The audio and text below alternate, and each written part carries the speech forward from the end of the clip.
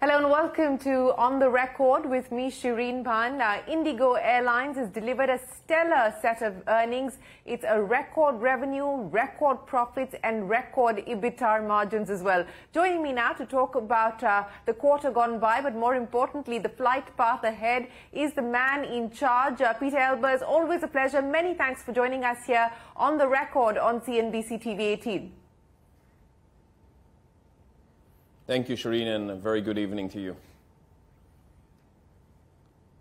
Well, Pieter, let's start by talking about the standout quarter that you've been able to deliver on. The question, though, is this sustainable? Are you going to be able to replicate the kind of margins which have come in at a record high of almost 31.2%, record revenue as well as record profit? In terms of demand and in terms of the external environment, will you be able to redo this performance?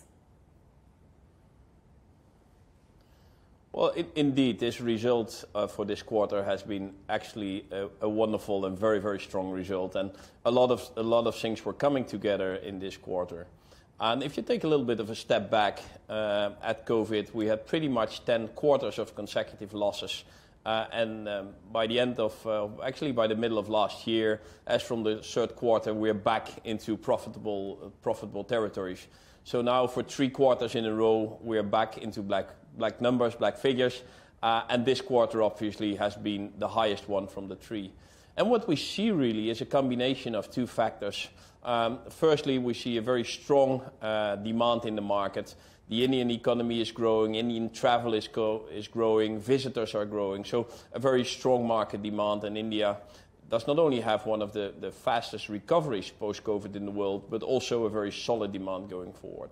The second factor, really, what is helping us is that we have launched a whole range of initiatives last year, and we see that all these initiatives start to pay off. So this combination of a strong market on the one hand side and a lot of initiatives, including a very strong operational performance, are really helping us in creating such a good result. We're not making any prediction what's going to be the precise result next quarter, and there's always some seasonal fluctuations in the results.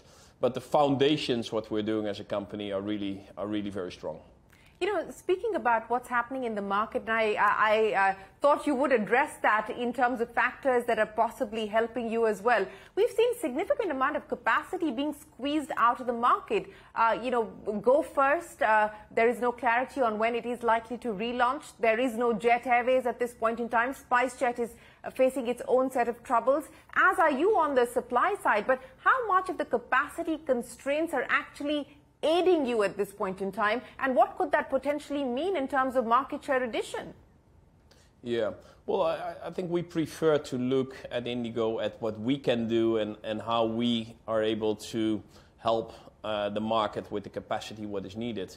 And since we had the first challenges in the middle of last year with some of the supply chain challenges forcing us to take some mitigating measures, we've been very, very consistent actually in meeting our capacity guidance.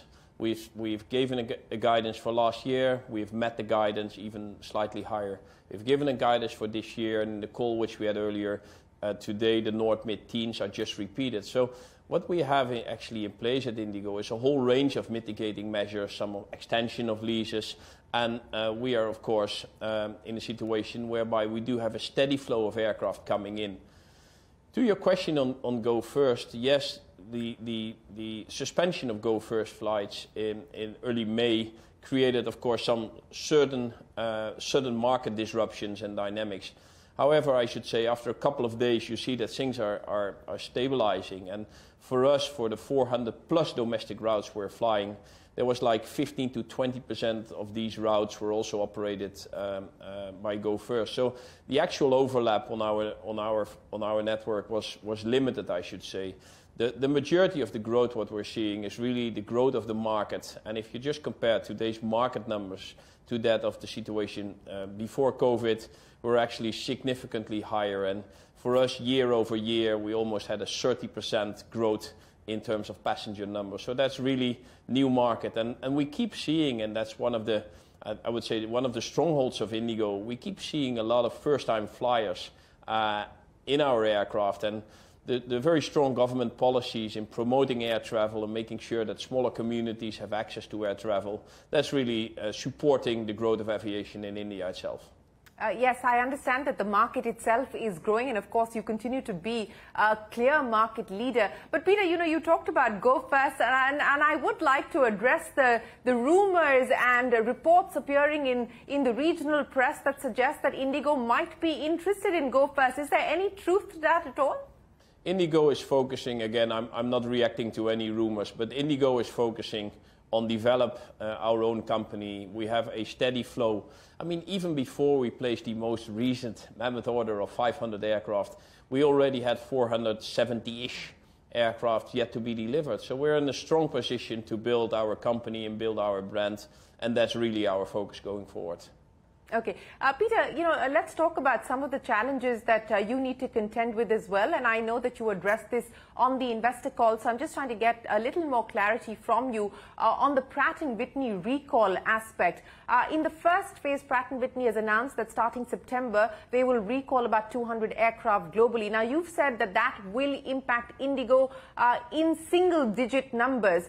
You already have 40 aircraft grounded currently. So starting September to perhaps the end of the year, which is part of the winter schedule that you have to factor in, what will be the operational fleet size? What will be the grounded fleet?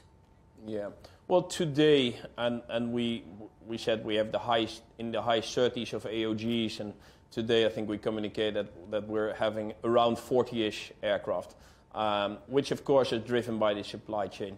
In addition, and that number is actually pretty stable over the past time. That most recent announcement of the first batch of 200, I mentioned a single number or single-digit number actually for IndiGo, so that for the weeks and the months ahead will not have a very significant impact. Those are the numbers we can deal with within our capacity guidance. And again, today, even for the full year, we have repeated our capacity guidance of the north mid-teens. So we don't know yet precisely what's going to be the next phase of the Pratt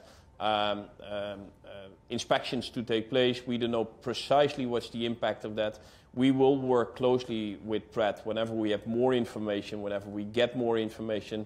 We would like to be totally transparent. That's why we shared in our investor call whatever info we have, we share there. I think it's important to be transparent.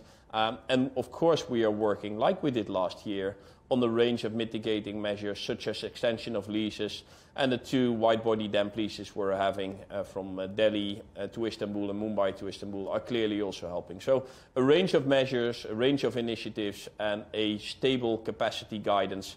In other words, we continue to execute what we planned to execute, and we'll deal with this together with Pratt, how to find more mitigating measures for that. Right, and I expect that as you get more information, you will be able to share more clarity on this issue. Let's talk about the other challenge. And, it's actually been a better environment as far as crude is concerned, and you've seen the benefits of that play out for you in the quarter gone by. But we've now started to see crude prices inching up, and that's resulted in ATF moving higher as well. How much of a risk factor is that at this point in time? What are you penciling in? Well, there's obviously some global fluctuations in the prices of fuel, and IndiGo, of course, is just affected by these global fluctuations. And one quarter the effects are positive, and another quarter they could be negative. So I would not be in a position to predict or to speculate. And I think I've said that before, I'm not sure to you, but if I were to be able to have a precise prediction for oil prices, I probably would not run an airline, but have a different job. So we just follow actually here.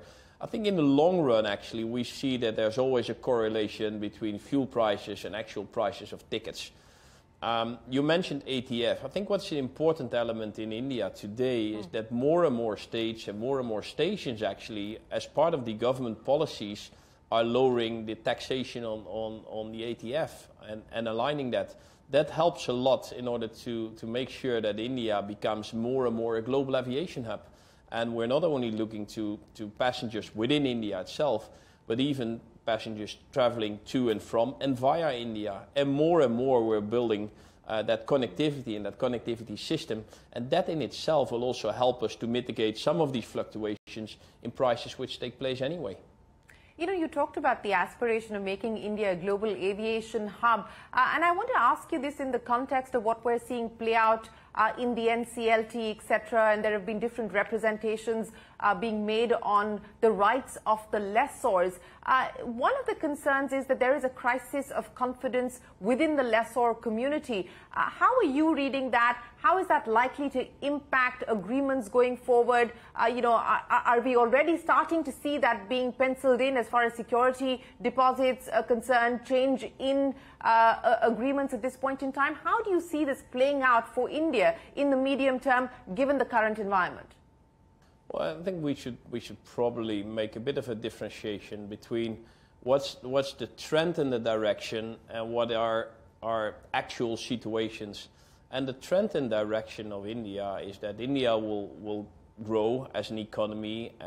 India will take a even more prominent place on the global stage, and as we basically see that growing by the day. With that, the Indian aviation market will continue to grow, and actually whatever prediction you follow, and being at the IATA conference a little less than 2 months ago in Istanbul, it was all about India, looking at the air show in Paris, where IndiGo announced its order and Air India did it slightly before that. It was all about the growth of the Indian market. So the general direction and the general focus on India becoming such an vibrant aviation market, that is there. Then, of course, there's the situation around Go First, which we follow closely, where it's important that it is matching some of the international standards and practices. So I think it's a bit premature to now connect the two and say, because of this, that will happen. Again, what is important is what's the long-term perspective, and how some of the actual situations, which I think it's still under development, it's probably not totally worked out. There's still some work in progress and some discussions going on, to my understanding, without being aware of all the details, which are, of course, taking place behind closed doors. I think the overall direction is clear, and India will continue to be developing as a global aviation powerhouse. Yes, and not just behind closed doors. A lot of that is also in the courts at this point in time. But Peter, you talked about India's place in the global aviation market, and we have seen its position consolidating. You spoke about those two big orders, yours and the one that's coming from Air India as well. So I want to focus now specifically as far as your own international plans are concerned, because when we last spoke, you did say that you wanted to aggressively now amp up your international expansion plans. Given where capacity is and your aspirations, what should we now expect in the next few months, perhaps over the next year? Well, I think one of the things is at IndiGo is we say what we're doing, and we're doing what we're saying. So when we said we're gonna make international expansion, we're actually doing it. And think about this. We announced more international expansion. In 3 days from now, we will start our flights from Mumbai into Nairobi. First time ever, IndiGo is connecting India into Africa. The first time an IndiGo aircraft is touching down on African soil, which is great. 2 days later, we start with direct flights from Mumbai into Jakarta. Again, 2 days later, we start flying from Delhi into Baku and Tbilisi. Later, we are adding Almaty and Tashkent. So we keep on adding that international network. And it's not only plans, it's actually coming into life. And with that, you see that our relative share of available seat kilometers is moving from the low 20s towards 30% of our network. And as we continue to build not only new destinations, also a lot of new routes are being added. And some of the examples I gave earlier today is, next week, Friday, we start direct flights from Ahmedabad into Abu Dhabi. So these are both existing destinations, but we keep adding new routes, and we're actually heading now towards a set of 100 different international routes, which a few months ago was only 70. So from 70 to 100 international routes. I think that speaks to what we're doing in terms of international development.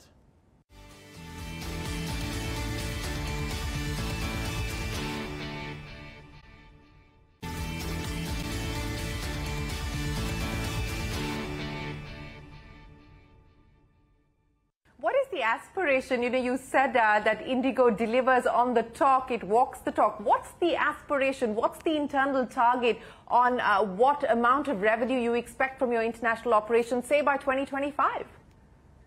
Yeah, I think we're not giving any guidance longer than 12 to 24 months, because around the international development there are significantly more uncertainties than there are for domestic.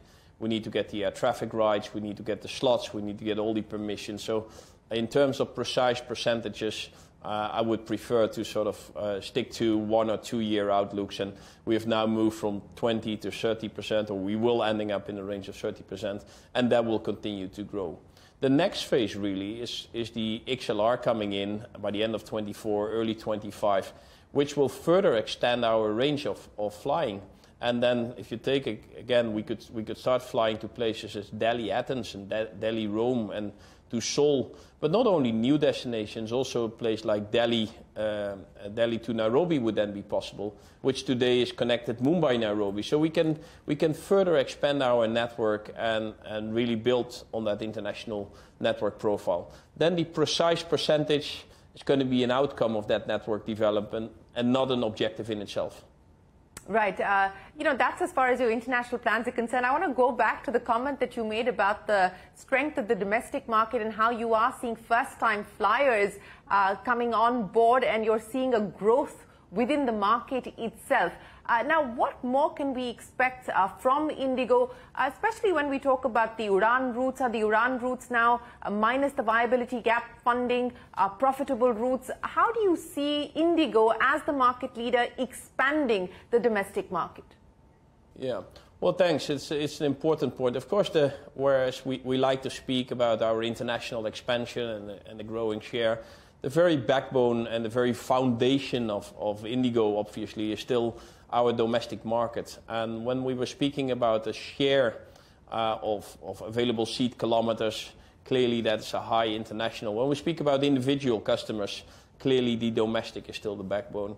And the fact that we are now, and I should pronounce it correct, that we start flying into in Shimavoga from Bangalore, that's really just our 79th domestic destination. So we keep expanding that domestic network. Earlier this year, we connected Delhi to Dharamshala.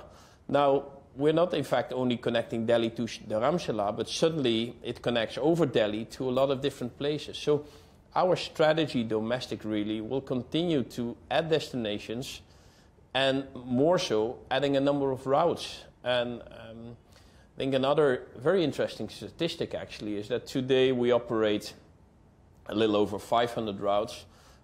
Prior to COVID, that was 350 routes. So we have added a total of a little short of 200 new routes since COVID, which I think speaks to what is our plans domestic. Adding new destinations, but even more so adding a whole range of new routes and making sure that all these customers who want to fly actually have the access to air travel. Speaking of new opportunities, I also want to understand from you on the freight aspiration as well, which is, of course, something that we saw all airlines focusing on through the COVID period. Now, where do things currently stand on that front, and how big is that aspiration for you? Today, maybe let's take a step back. IndiGo has performed very well on cargo during COVID, like actually a lot of other airlines. But with narrow-body aircraft, it's a different setting. We do have in place today 2 Airbus 321 freighters dedicated to that. And in fact, we have quite a bit of cargo capacity on our leased 777 aircraft to Istanbul. That gives us the opportunity to get more experience also with that international cargo side. Later this year, we're expected to get a third freighter coming in, and with that, we start to build up our network. And basically, like similar to what we've done on the passenger side, it will take a bit of time before we have that whole network up and running, have established all our customer bases. But I'm very proud of what our cargo team really is doing, and start to build from these 2 freighters. But not only the 2 freighters only, we do have 1,850-ish flight per day, and this 1,850 ish flights per day are also having belly capacity. So we see with the growth of e-commerce in India, with the growth of some of the pharma industries, with a lot of growth going there, that going forward we still have a lot of aspirations and ambitions in that field. Having said that, it's taking us, of course, a bit of time to start to prepare and building on it. Speaking of building on new opportunities, a venture capital fund that IndiGo has decided to announce. You're starting off small, 7 crore rupees, but what is this about? What is the bet that you intend to make? Well, again here, we are becoming a global aviation player, and which in itself, in 2 days from now, we're celebrating our 17th anniversary. And I'm sure you've seen it going around, but I don't think there's many, if any, airline in the world which has grown from 17 years from basically 1 flight to 1,850 a day, and to this year hopefully 100 million customers. But with that 100 million customers and that size of the operation, we're in fact expanding also and making sure that we work and collaborate with young, innovative, new startups and companies. And for that, a fund like this could help us to work together, to collaborate, and to see for opportunities to continue to be ahead of the pack and prepare actually IndiGo for the next phase, which is not only domestic competition, but bringing IndiGo more to a global player. And for that, I think India probably is one of the best places in the world to be, with so much entrepreneurial spirit, IT spirit, people who start up their own companies, and a fund like this will help us to establish a more solid cooperation with some of these new startups. It's a new era for us, absolutely, but I guess it speaks to the entrepreneurship, not only of India, but also very much of IndiGo. You preempted my question. So is the focus largely going to be on collaborating with startups in the tech space? Is this part of the plan to sort of plug gaps, if any, within the digitization journey that you intend to take? What will be the specific focus areas? We actually have not predetermined a specific focus area. The most important criteria is that it's linked to the operation and the core business of IndiGo itself. But with that, one could think about the operation at airports, one could think about our customer interface, one could think about the way we approach our customers. And again here, obviously, digital will offer us a whole range of new initiatives and new opportunities and possibilities. And the whole world is coming to India for its digital enhancements, and actually we're living here. This is our home, so we're in the right spot to build on that. Pieter, let me end then by asking you, what would you, outside of the engine issues which you've spoken of, what would you count out or call out as possible risks today? And in terms of demand as well as capacity, what kind of pricing power does somebody like you enjoy today? Well, again, the demand is strong, and we expect it to continue to grow with the growth of the Indian economy. And I think today someone forwarded me a sort of risk of economic reduction of forecasts, and where again some countries were ranked high, and India was ranked at the position of having a lower risk. So I think the whole outlook for Indian economy is pretty robust. If you look to international analysts and reviews, with a robust economic outlook, we can also feel that the demand outlook is strong and robust. Yes, there are seasonal patterns, and yes, there will be fluctuations, and there's always fluctuations. But I think the foundations in itself are solid. You addressed the engine issue. That's obviously something we keep a very close eye on, and we will make sure, as we have done in the past, that we can live up to our capacity guidance, and that's, I would say, our focus at this point in time. So I wouldn't add anything to the points you've mentioned, just underlining that that's a point where we put a lot of efforts and a lot of focus in. Pieter Elbers, it's an absolute pleasure. Many thanks for joining us here on The Record to give us an indication of what the flight path ahead looks like, and for bringing in much needed clarity on a whole host of supply-related issues. We look forward to seeing you in person the next time. Appreciate your time. Absolutely. We do that. Thank you so much, Shereen, and see you next time in person indeed. Have a nice evening. You too. With that, it's time for us to wrap up this edition of On the Record. From all of us here on the team, goodbye and many thanks for watching.